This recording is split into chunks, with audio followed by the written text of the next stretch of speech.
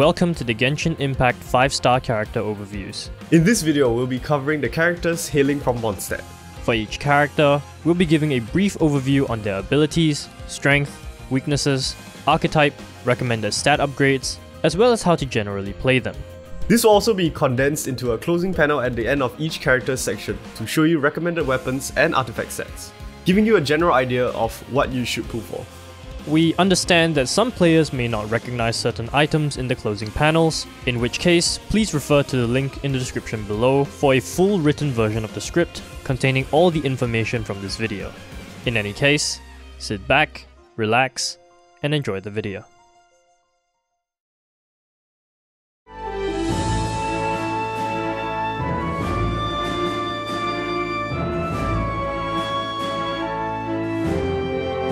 After being separated from their sibling by the unknown god and stranded in Travail, Aether/Lumine embark on their long quest to reunite with their long-lost twin. Being the main character, the Traveler is the only 5-star character that every player is guaranteed to obtain when they start the game. Traveler's elemental skill, Palm Vortex, forms a vacuum that causes Anemo damage and explodes at the end of the skill duration, pushing enemies away. When held, it does more damage and has wider AoE. Their elemental burst is the Gust Surge, which summons a tornado that can pick up small enemies and objects like Xiangling's Guoba while dealing constant Anemo damage to them. Both their skill and burst have elemental absorption, which allows it to pick up and spread other elemental auras, specifically Hydro, Pyro, Cryo, and Electro, and will deal additional elemental damage of that type. Thanks to Traveler's skill and burst, constantly knocking opponents off their feet, this makes dealing with swarms of enemies easier due to crowd control.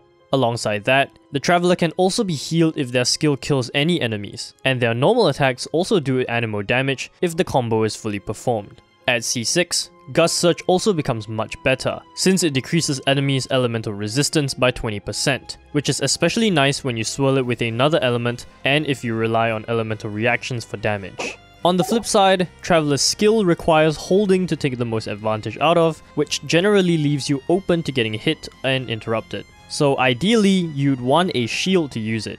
Also, while it can heal you after use, it only applies if it kills the enemy as well, making the skill a little bit unreliable as a healing mechanic. Their burst also has fairly inconsistent auto-targeting, and the fact that it only goes off in one direction means it's quite weak against large or boss-type enemies since it cannot pick them up nor deal enough ticks for significant amounts of damage. Traveler isn't exactly a character that particularly excels at many things, being the nature of a free character. Their low base stats and multipliers make them not well suited as a main DPS, and their burst is a little wacky in terms of the utility.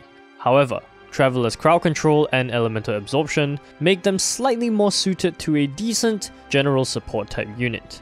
Being so general also means that you can be a bit more lenient with your artifacts, as choosing to focus on attack stats, energy recharge, elemental mastery, or bonus Anemo damage will all work just fine. If you're still early to mid-game and need to use the Traveler as a placeholder, want to use them as a support in certain teams, or simply want to channel your inner MC, then ride the winds with Aether and Lumine.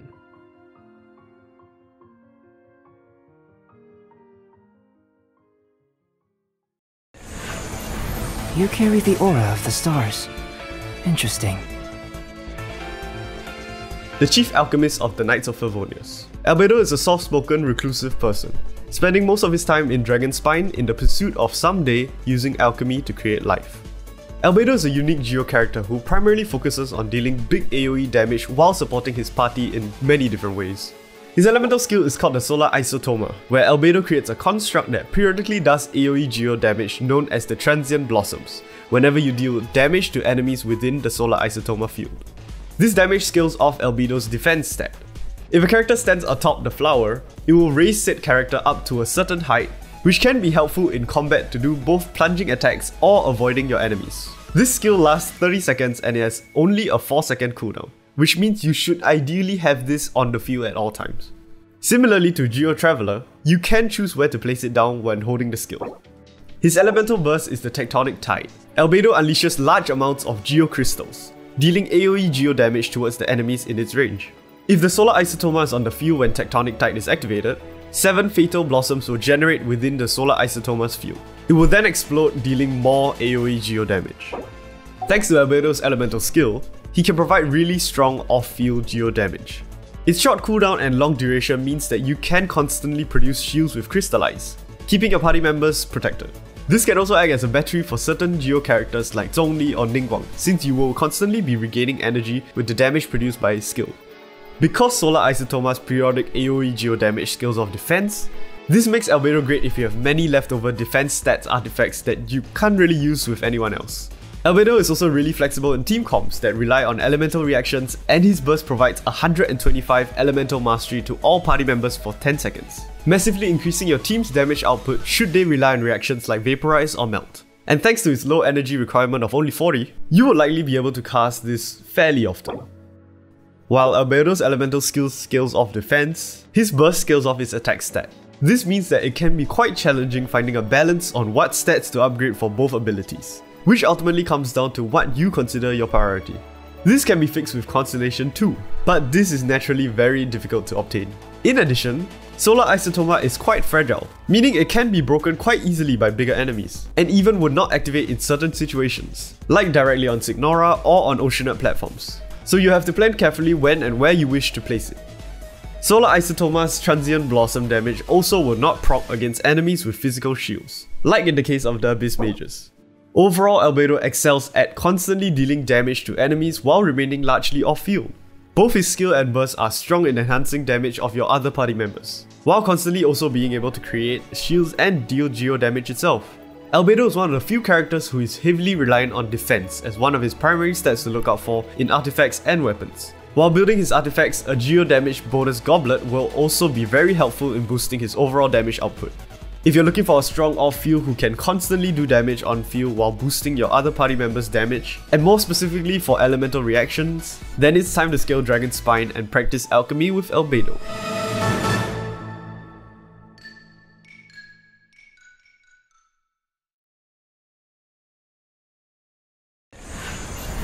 If you have things you want to get done, let me know.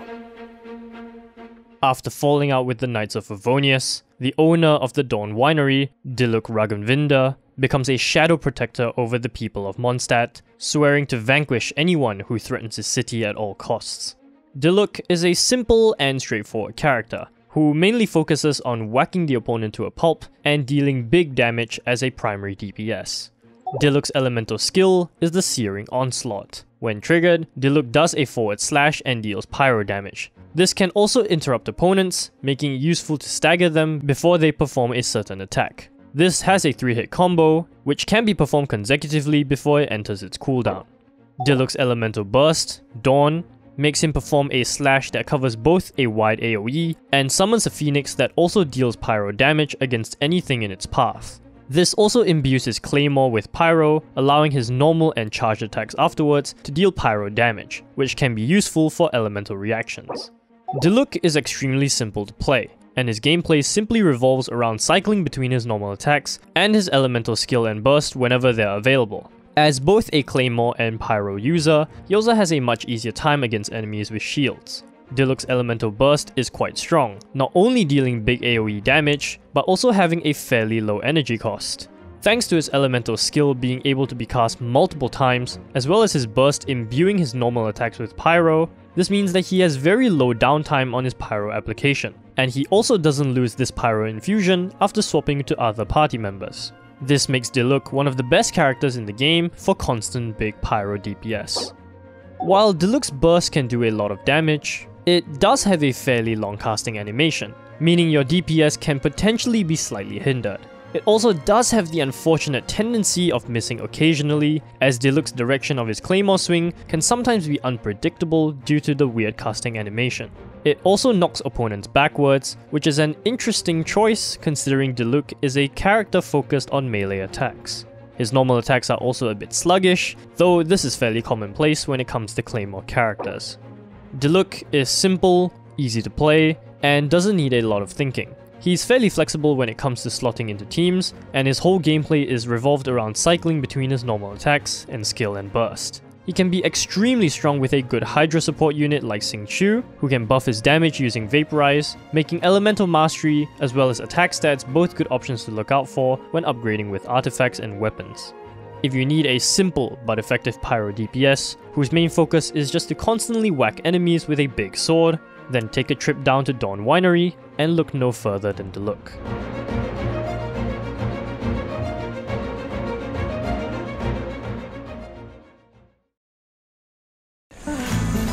It takes two to tango. After being denounced as a traitor by her family clan, Eula, known as the Spindrift Knight, now serves as the captain of the reconnaissance company amongst the Knights of Favonius. Eula is a claymore user who scales off physical damage. Her normal attack allows her to perform up to 5 consecutive strikes, and she does it with absolute elegance. The animation team really outdid themselves here. Her elemental skill, Ice-Tide Vortex, causes Eula to perform a slash which deals cryo damage and builds stacks of Grimheart. When held, Eula will perform a lunging slash forward, dealing cryo damage and consuming all her stacks of Grimheart. Each Grimheart stack consumed will be converted into a falling sword which deals further cryo AoE damage as well as decreasing enemies' physical and cryo resistance. Eula's elemental burst, Glacial Illumination, makes her swing her claymore around dealing cryo damage to anyone around her, after which creating a Lightfall sword which follows her around for 7 seconds. During these 7 seconds, any attack that originates from Eula will charge the Lightfall sword. After the duration, the Lightfall sword will burst dealing physical AoE damage. In the event that Eula is swapped out early for a different character, her Lightfall sword will burst early. Being the strongest physical damage dealer in the game, Eula does not need to rely on her elemental skill to deal constant damage as her normal attacks are already very strong. If she does however use her elemental skill, Grimheart makes Eula gain resistance to interruption, which is nice to have as performing combos on enemies will be much easier. Eula also has one of the strongest bursts in game, holding the record for the highest amount of damage done in Spiral Abyss. Her burst also has a pretty big AoE when unleashed, which makes it pretty hard to miss. Although Eula is considered a cryo character, her ability to apply cryo is abysmal, only being able to apply cryo once with her elemental skill and once with her elemental burst. Eula's burst cost is also really high and her energy generation is not great, so it would be preferable if she had an energy battery such as Diona, Rosaria or Raiden Shogun. Eula also has a really slow attack speed, something which is fixed with her signature weapon, the Song of Broken Pines, though obviously this weapon is really hard to obtain for free-to-play players. Overall, Eula is a great physical DPS, both free-to-play or whaled for. Similar to Diluc, she has very simple gameplay with very little skill to master, because her gameplay is literally just clicking. And as a bonus, has pretty cool looking animations. Her lack of reliance on elemental reaction also means you only really need to focus on leveling her attack and physical damage bonus stats, which should make farming for artifacts easier. If you're looking for a consistent physical damage dealer, then start tapping your shoes and have a dance with Eula.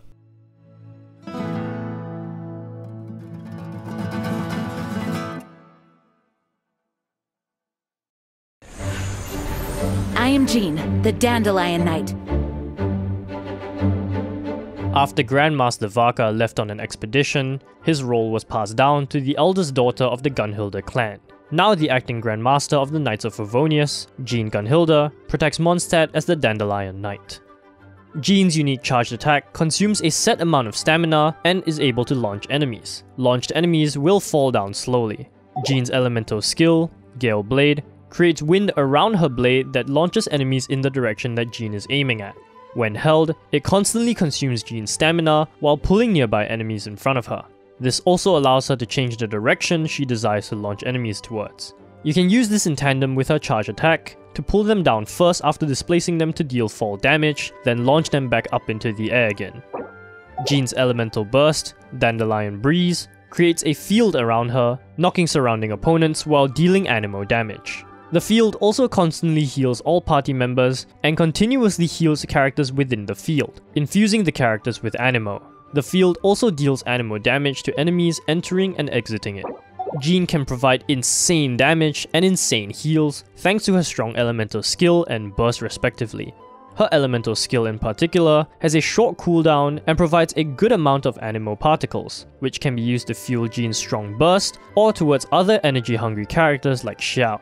Jean's unique charge attacks also allow her to pull floating enemies down with her skill to deal fall damage which scales off the enemy's max HP. This makes Jean the only character that can abuse fall damage on enemies consistently. Dandelion Breeze also cleanses party members within the field, removing any other element imbued onto them.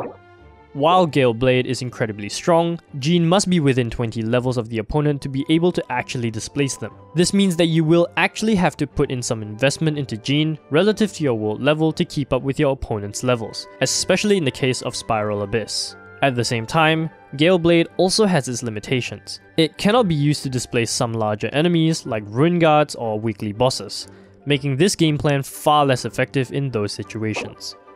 Overall, Jean is a great all-rounder character who has fantastic healing abilities, make her able to fit in nearly any team.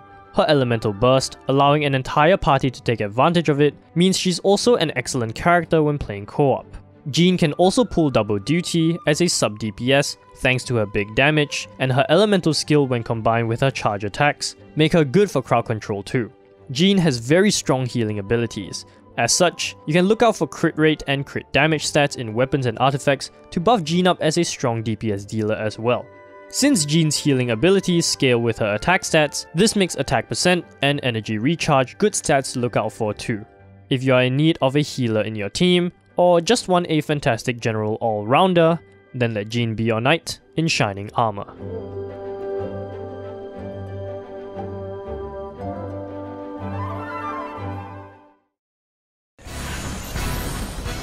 So good at remembering. The daughter of the intrepid and often quite destructive adventurer, Alice, Klee takes after her mother in many ways, much to the dismay of the Knights of Favonius who she has been entrusted to. Klee is a rather cute but explosive 5-star character with a very unique skill set that could probably blast your enemies away at a moment's notice. Klee's elemental passive, Pounding Surprise, occurs when Jumpy Dumpty and her normal attack deals damage. Klee has a 50% chance to obtain an explosive spark, and this spark is consumed by the next charge attack which costs no stamina and deals 50% more damage. Klee's elemental skill, Jumpy Dumpty, god I love that name, is a bomb that bounces 3 times when thrown. It ignites and deals AoE pyro damage with every bounce. On the third bounce, the bomb will split into many mines. These mines will explode on contact with enemies or explode after a short period of time, dealing more pyro damage. These mines can also be manipulated with Anemo skills such as Sucrose's or Jean's elemental skill. Klee's elemental burst, Sparks and Splash, automatically deals AoE pyro damage to nearby targets and hits 6 times every 2 seconds for a total of 10 seconds. Do note that swapping to another character during this period will end the burst prematurely. Thanks to Klee being a catalyst user, she can immediately inflict pyro damage onto enemies, the damage of which could be further boosted if you have a strong support type unit to maximize your elemental reactions. Klee's charge attacks can often stagger enemies easily, which gives you time to think for your next course of action. This stagger status can also be useful to interrupt enemies about to attack you, since Klee does have problems dodging due to her small stature. Klee does have quite a high skill ceiling to maximize her damage. Proper use of the correct animation cancelling at any given situation and stamina management will definitely push her to her boundaries. Being the shortest character alongside Sayu and Diona, dodging will be quite hard for Klee. She's also extremely squishy, therefore relies on shield party members or iframe dodging. Klee's basic attacks can feel extremely clunky and work very differently compared to other Catalyst characters. Characters with hit scan like Mona and Sucrose, and characters with homing projectiles like Ningguang and Yanfei feels much smoother and easier to play without requiring much animation cancelling. Klee does not have a very consistent burst damage since it only activates periodically, and it doesn't help that it also requires her to stay on the field. Swapping to another character will cancel her burst entirely and end it early. Klee is an amazing pyro DPS who provides a very unorthodox way of playing a Catalyst character in comparison to her other counterparts. She has a nice multiplier from her buff's charge attack provided by her passive, which a player could abuse by grouping up mobs and using her elemental reactions. Just like Diluc, pairing her up with a great Hydra support like Xingqiu can make her charge attacks do stupid amounts of damage with Vaporize. But do be wary of her passive, because if you're not paying attention, you might just run out of stamina much quicker than you think. Being a pyro DPS, pyro damage bonus, crit, as well as attack percent stats are all very good things to look out for in her artifacts and weapons. If you're looking for a pyro DPS with an unfamiliar playstyle that has a high skill ceiling to master, then it's time to pack up some bombs and go fish blasting with Klee.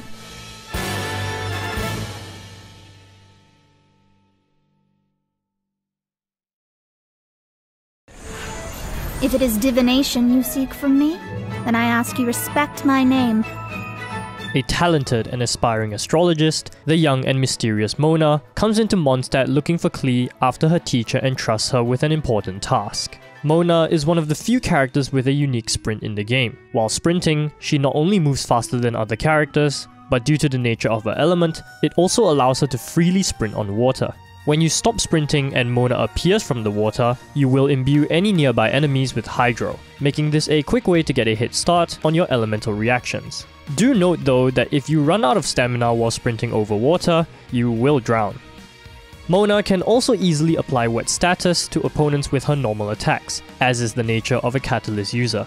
Her elemental skill is the Mirror Reflection of Doom. This summons a decoy that will distract enemies while periodically dealing hydro damage to them. If the skill is held, Mona will take a backstep as well. Once the decoy expires, it explodes, causing AoE hydro damage. Mona's elemental burst is the Stellaris Phantasm, where she casts a large bubble that renders smaller enemies immobile and also applies a debuff known as Omen.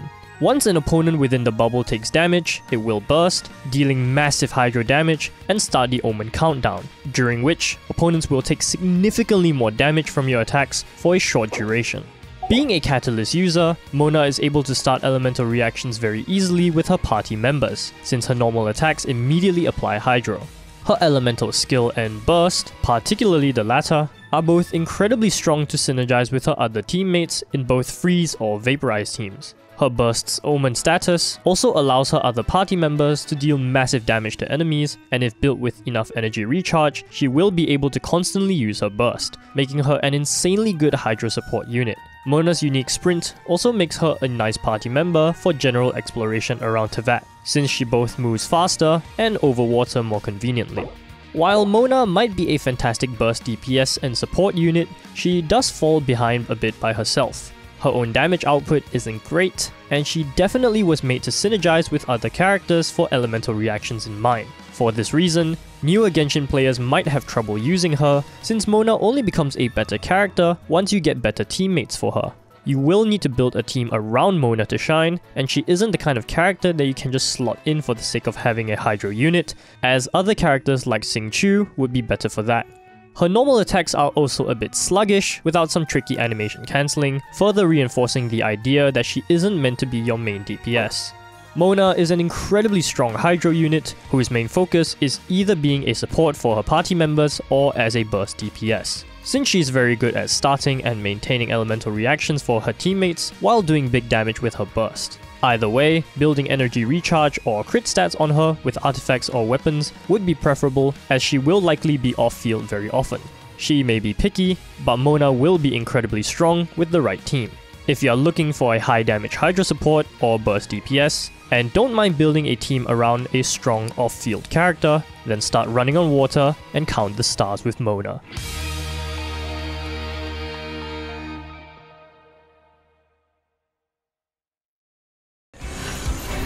I must see to it that the bards of the world tell the traveler's tales. Secretly, the Anemo Archon who presides over MONDSTADT, the god of freedom, roams around his city in a mortal vessel under the disguise of the bard Venti. Being a bow user, Venti's charge shots automatically deal Anemo damage. His elemental skill is the Skyward Sonnet. This summons a wind domain, launching enemies into the air while dealing Anemo damage, as well as applying swirl if you have already imbued the opponent with another element. Holding this skill creates an even larger wind domain, launching all enemies within its radius as well as Venti himself into the air. The launched enemies will fall slowly back to the ground, allowing you to freely attack them during this period. Venti's elemental burst is the Wind's Grand Ode. Venti will fire an arrow towards the enemies, creating a massive storm eye that sucks opponents into it, dealing both Anemo damage as well as swirling any other elements that you had previously imbued onto enemies. This damage over time will last for 8 seconds before the storm eye dissipates. Thanks to Venti's skill and burst both being able to nullify enemy movements, this makes him extremely good at crowd control. His elemental burst in particular sucks in and pulls enemies away from you, allowing you to freely shoot at them while the storm eye does massive damage over time as well. Venti's passive talent also allows him to immediately regenerate 15 energy after his burst ends, as well as for any other character carrying an element that was swirled in the Storm Eye. The Storm Eye also has a fairly long duration along with a short cooldown, meaning if you can get enough energy back, there can be very little downtime in between your bursts.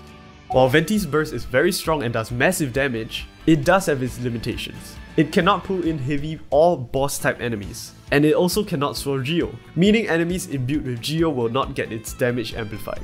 Because this burst lifts most enemies into the air, this also can make it difficult for you to land certain attacks from your other party members, which could potentially hinder your DPS. Venti is a simple and basic Anemo archetype character. He is mainly centered around constantly using his burst for crowd control, as well as amplifying the elemental damage of your other party members' less Geo. Because of how simple he is, he also isn't super reliant on very good artifacts, since he's primarily reliant on his burst as well as the soul effect it provides. Focusing on elemental mastery as well as energy recharge are good stats to look out for in artifacts and weapons.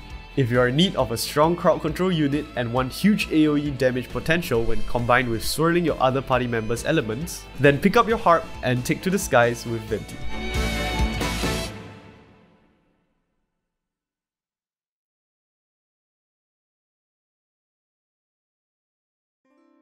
Thank you all for watching this video. This was a large collaborative effort between multiple people, so please go follow all of them on their social medias. The links of everyone involved will be in the description below, alongside the previously mentioned written script of this video.